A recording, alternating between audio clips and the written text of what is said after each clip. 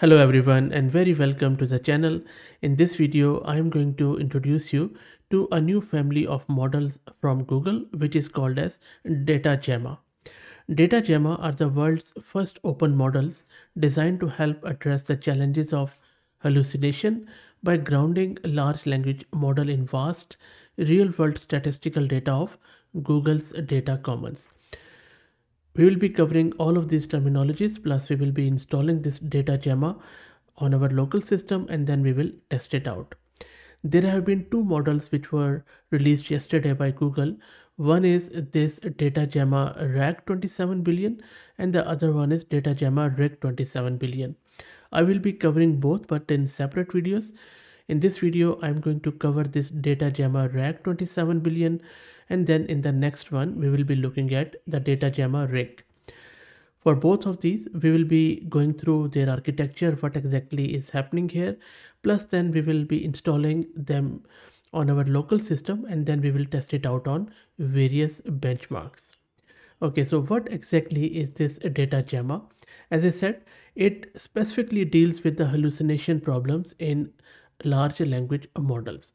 And it uses the statistical data from Google's data common.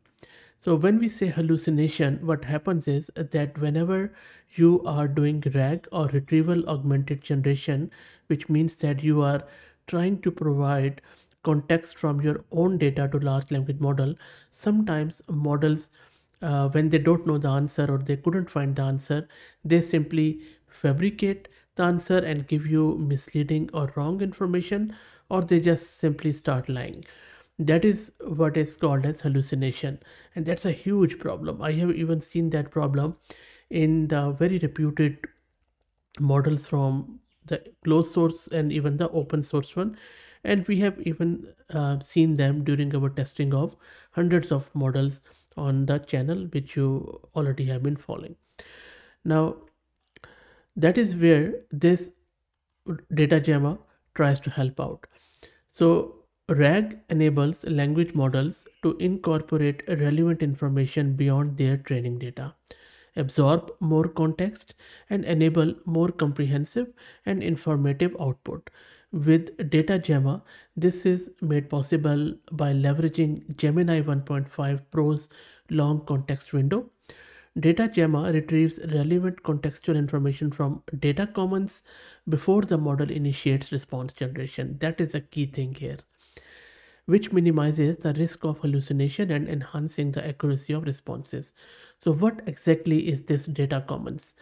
Data commons is a publicly available knowledge graph containing over 240 billion rich data points across hundreds of thousands of statistical variables. It sources this public information from trusted organizations like United Nations, World Health Organization, Center for Disease Control, and census bureaus, and a lot of other very reputed information. And this empowers policymakers, researchers, and organizations seeking accurate insight. You can think of data commons as a vast, ever expanding database filled with reliable public data. And that is where this data Gemma has been trained. Also, they have provided a lot of information in the model card, which I will drop the link in video's description, around its training, how it has been done, and all that stuff. Now, one thing you need to make sure that you are signed in to Hugging Face. It's a free thing, and then you would need to click here by scrolling down on this page, login, and then you should accept the terms and conditions, because it's a gated model. So it means that you have to accept these terms and conditions by clicking on accept. So I already have done it. So let's go and try to get this installed and see how it works. Before I do that, let me give a huge shout out to Massed Compute, and special one this time, because on this for this video I am using H100 GPU. First ever I am using this GPU. So let's see how it goes. It has 80 GB of VRAM courtesy Massed Compute, and if you are looking to rent a GPU on affordable prices like me, I would highly recommend them. I will drop the link to their website in video's description. Plus, I'm also going to give you a coupon code of 50% discount on a range of GPUs. Also, you can simply use spot instance, which are temporary on-demand instances, which gives you the spare idle GPU compute power from their data center. That is what I'm using. Okay, so enough talk. Let me take you to my local system where I'll show you the configuration of my system. So this is Ubuntu 22.04 and this is the GPU card which I was talking about, NVIDIA H100, as you can see here, and this is the 80 GB of VRAM which we will be utilizing.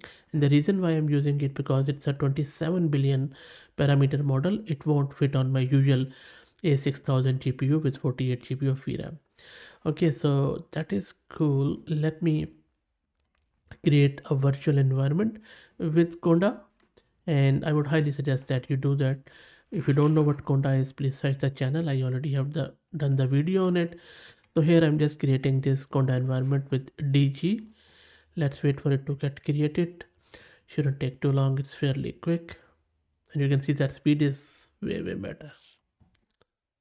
Next up, let's install all the prerequisites, which include Torch, Transformers, and Hugging Face Hub, because we would need to log in to Hugging Face Hub in order to download that model. So make sure that you go to huggingface.co, sign in or sign up, go to your profile and grab your read key from Hugging Face.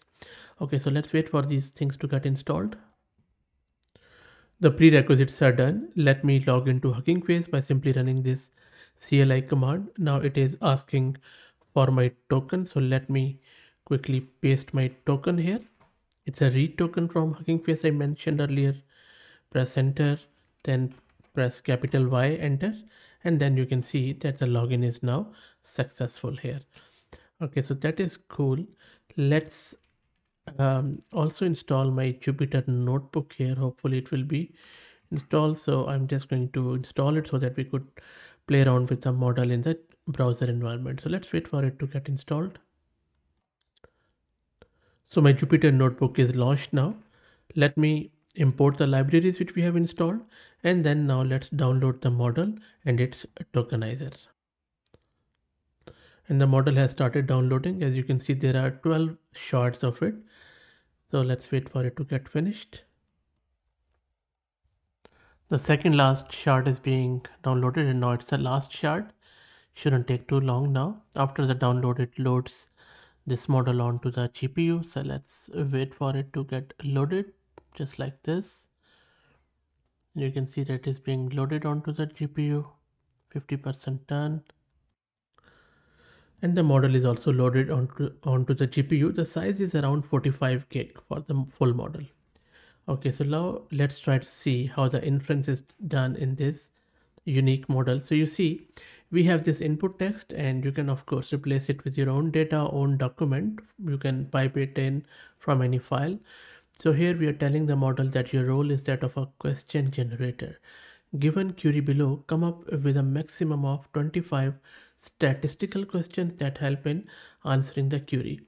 These are the only forms of statistical questions you can generate. What is metric in place, and this, where we are explaining these terms, what it needs to do. So it is totally grounded, and we are telling it your response should only have question, one per line, without any numbering or bullet. If you cannot come up with statistical question to ask for a query, return an empty response. And then we are giving it a query, and then we are checking what statistical questions they're going to be. And then we are passing it to tokenizer to convert this text into tokens. Model is generating the outputs. We are decoding the answers back from the model, and then we are printing it out. So let me run it. And you see that the model has now generated the responses. And if you remember, as I mentioned earlier, that all this model is doing, it is taking a query from you, and then it is generating a natural language query or set of queries that can be understood by Data Commons existing natural language interface. So for example, our query was, what are some interesting trends in Sunnyvale spanning gender, age, race, immigration, health condition, economic conditions, crime, and some other stuff like I'll just scroll to the right, and education.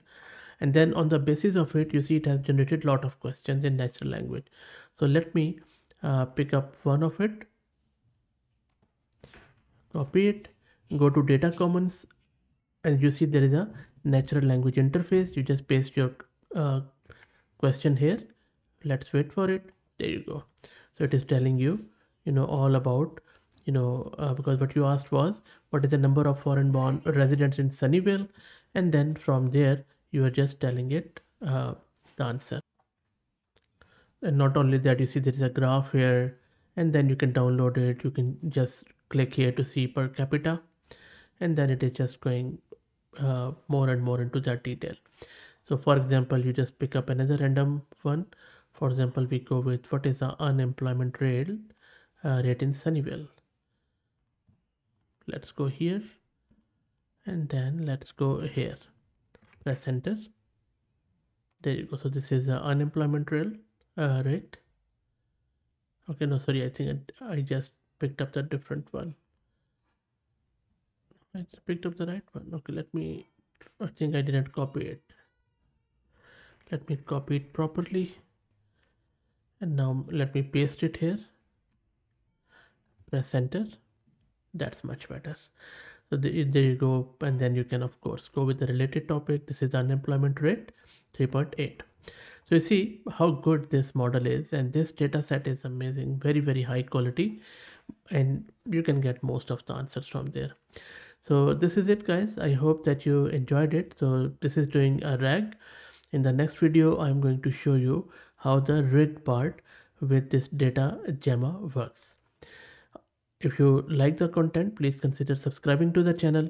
If you're already subscribed, please share it among your network as it helps a lot. Thank you for watching.